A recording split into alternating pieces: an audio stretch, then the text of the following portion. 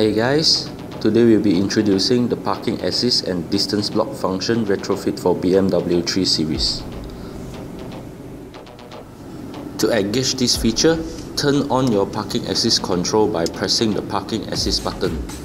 At the time, a camera image will appear on the screen once you put on the reverse gear.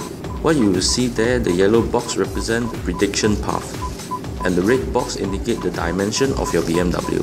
You notice as I turn the steering wheel, the yellow box indicates the prediction path as the steering wheel is steering left and right.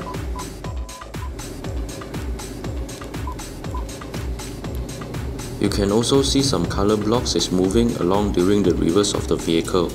These colors represents the distance to your object and obstacles in your path.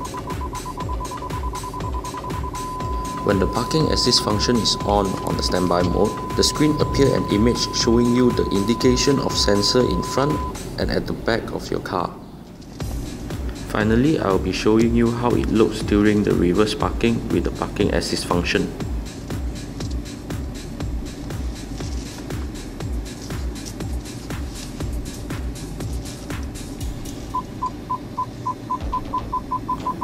Well, that's all for today. Thanks for watching.